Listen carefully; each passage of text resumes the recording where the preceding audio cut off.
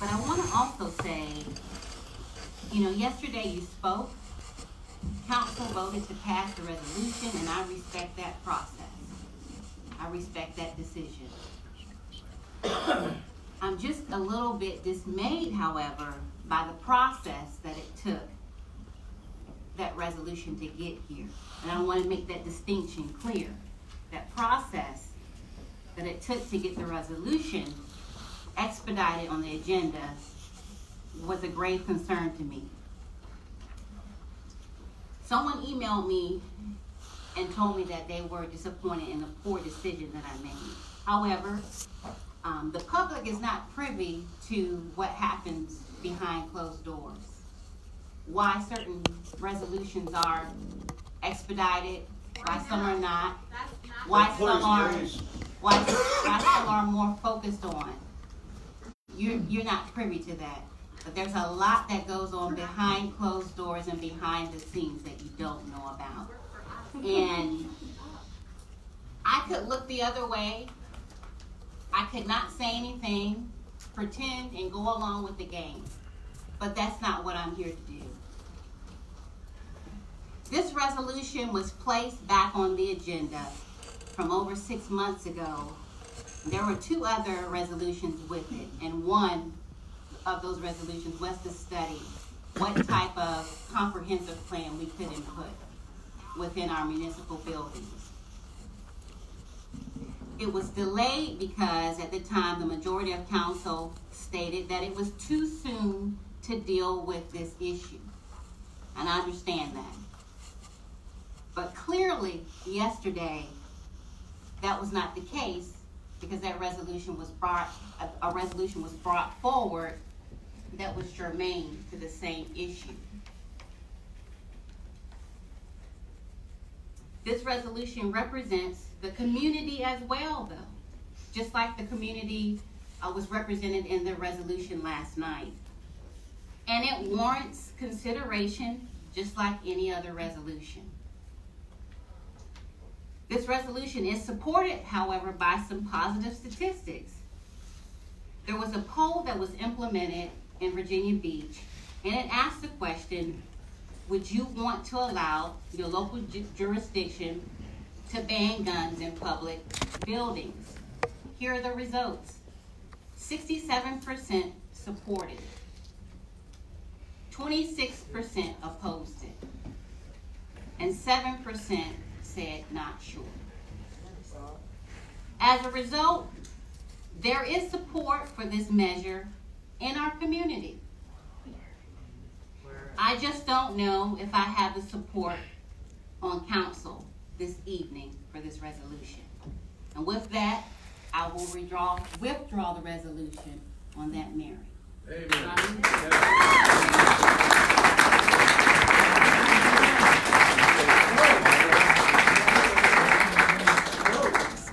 I would just like to say that my notes here, we're going to request Ms. Wooten to withdraw, and I really appreciate your coming to that conclusion. And I had several reasons for that. One being that we did pass another resolution last June at Ms. Wooten's proposal that we evaluate and recommend for implementation enhanced security at city buildings. And we talked about this earlier in our workshop meeting, because we asked the city manager to bring to us, after about 30 days following the investigations, recommendations for taking into account those findings and evaluating everything in our buildings, all the possibilities, but primarily to also include our employees, because I think our employees are critical to giving us the input for how they see we should be dealing with their particular building, their particular situation. And this whole question, I think, needs to have their input. Thanks for that. And I would want that before we were to move forward with a resolution such as we have before us. Secondly, and some of these are the very reasons that I could not support the resolution yesterday, it's out of our process for communicating our feelings to the General Assembly on proposed legislation, particularly for bills that we have not yet seen.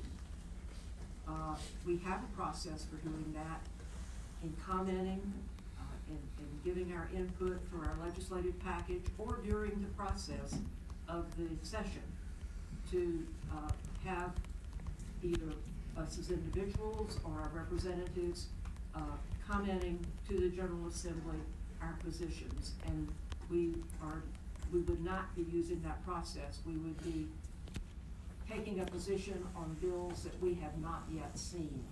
And that, I think, would be a very important reason to also not deal with this tonight.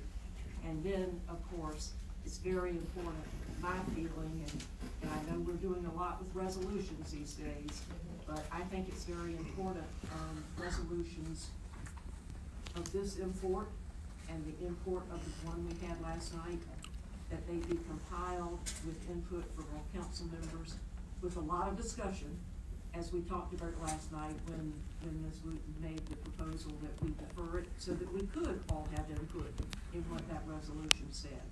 And I would think before we would do any resolution to send to the General Assembly about our position, it needs to have a lot of discussion by the full council with the full intent to develop a resolution. And for those reasons, and I did state those things yesterday as my reasons and my concern during our session. And someone missed that part of the session, apparently. But anyway, I really appreciate your contribution, because I think it's so important that at this time, as I said yesterday, rather than being divisive, we need to be working together. We do not need a divided council. We do not need a divided community. We have a lot of passion for our city. We all have passion for our opinions. We need to come together and find out where that common ground is, because I think we really all want the same thing. We just have to figure out how we're going to get there. And I think we can over this, and I really appreciate your request to withdraw. Thank you. Aaron. Calm down. Hey, please, you know, we respect you. Please respect the dais. Please. I appreciate that, Mayor.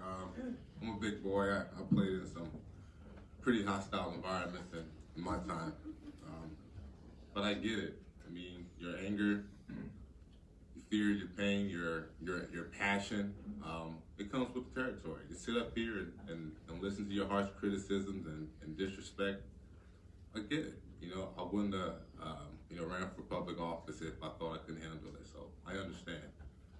And I also understand that, there's a lot of emotions around whether it's the Second Amendment, the Constitution, this massacre.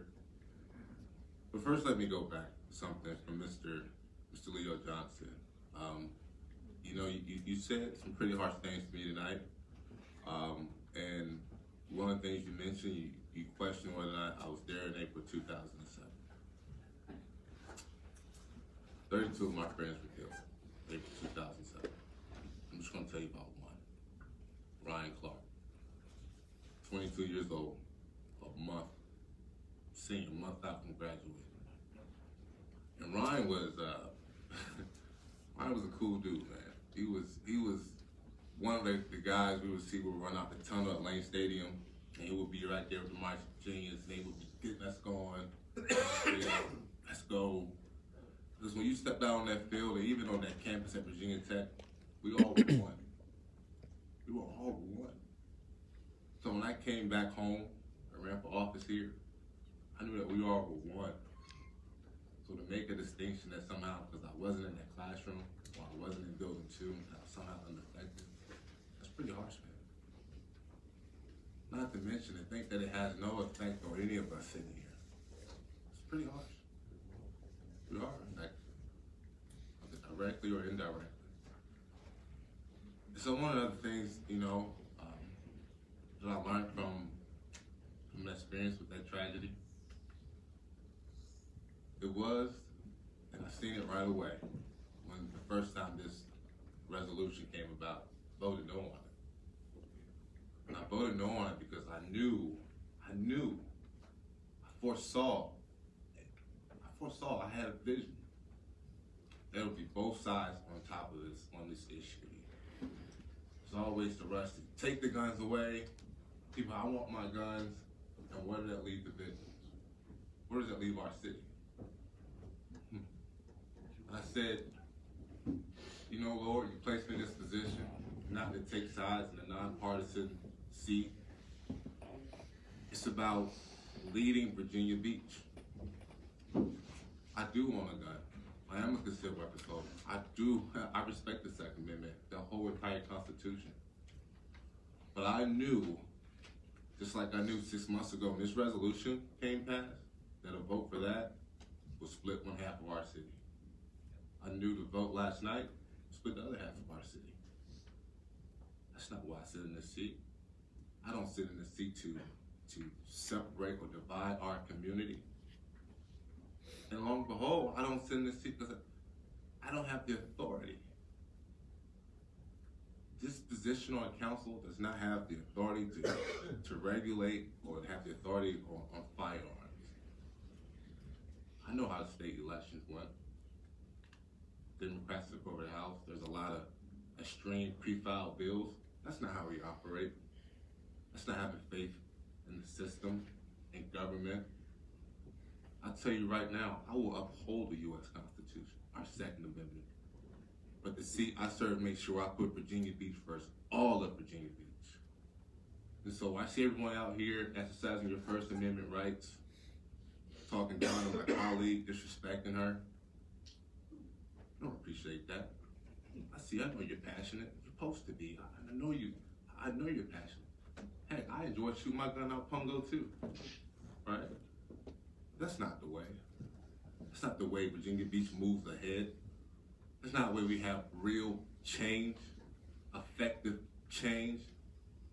Voting on legislation that we have no authority of, but yet one side of our city celebrating, the other side at home crying, not because they're in fear of somebody with a gun, because they may just don't like guns. They may don't like the sound of it. They just don't want to touch it.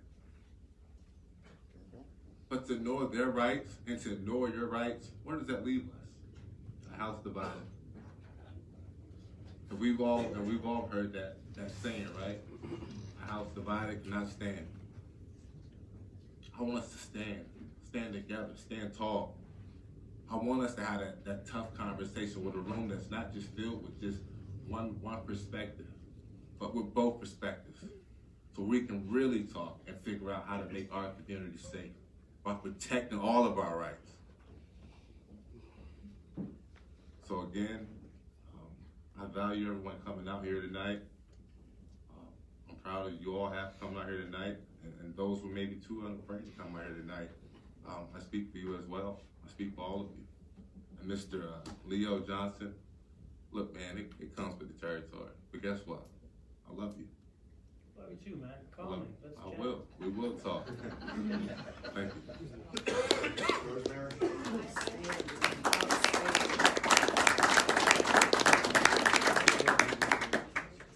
I just briefly want to say, I think we've had 2 really good nights of being together and hearing from you and passion that's in your hearts and hearing your stories. It has really meant a lot to me and it's really touched my heart. And hearing what you've thought, what you've been through and your life experiences and how important this has been. You've heard at the beginning of our meeting a lot of stuff that we deal with zoning issues, but this is the heart of America, what we've dealt with the Second Amendment and the Constitution these last 2 nights. And I'm very grateful for this time that we've spent together, and I want to thank Councilman Wooten for drawing her motion, her legislation tonight, and I think that really helps bring us all back together rather than dividing us. Thank you, John. It's very distressing to know that our bases in Iran are being attacked at this moment. And I would hope that we could just have a couple of silent moments for our country. Moment of silence, please.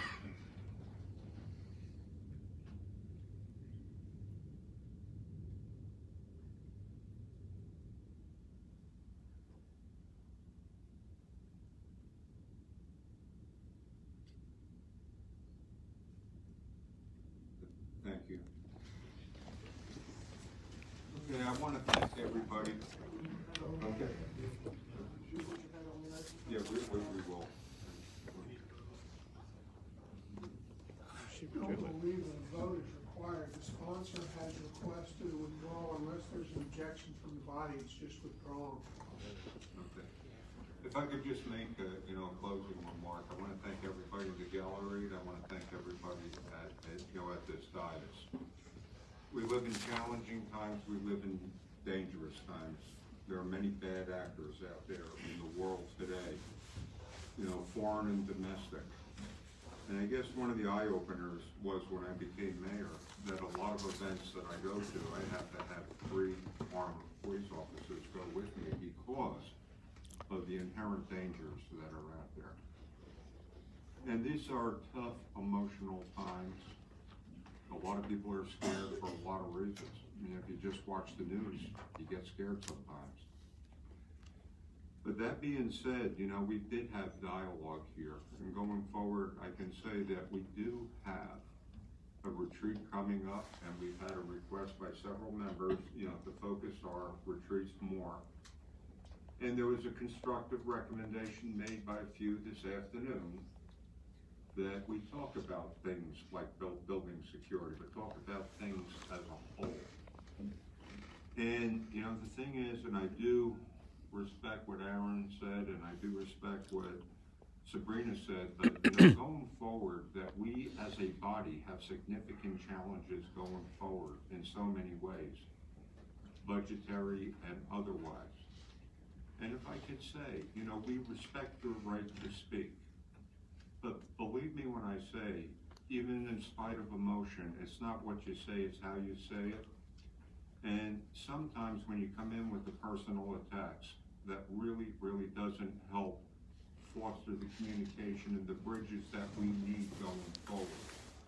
The point is, we as a council, as a body, with the challenges that we have going forward, need the public to engage with us.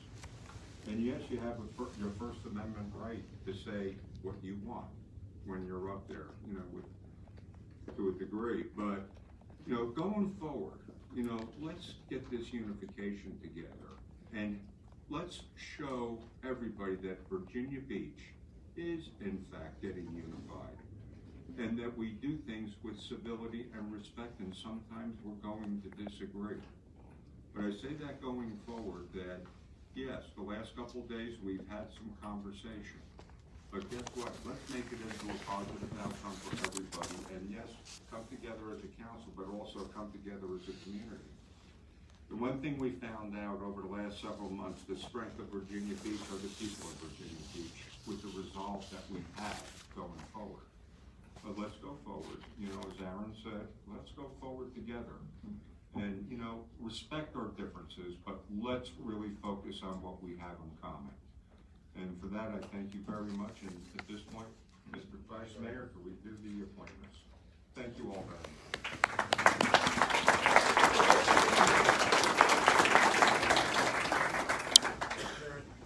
Mr. Mayor, I nominate the following individuals to boards and commissions.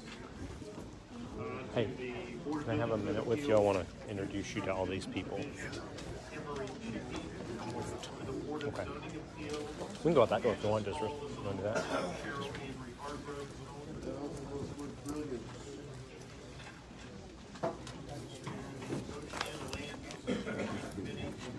Yeah, thanks. Thanks. To the Resort Advisory Commission, Michael